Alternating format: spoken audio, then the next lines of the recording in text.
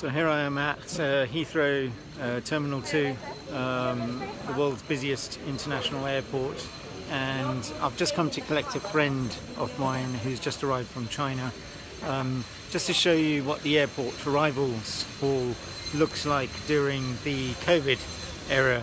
So this is October 2020, and normally Terminal 2 or any terminal at Heathrow is normally buzzing with activity. It is still busy. It's relatively busy compared to any other airport, but as you can see, lots of people are wearing masks.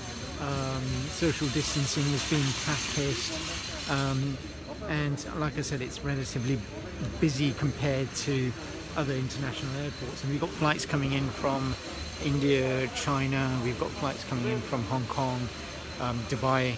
An A380, Emirates A380 just landed about an hour ago, so we had quite a busy flight coming from Dubai and connecting areas in Southeast Asia. So interesting to see Heathrow during the COVID era in 2020.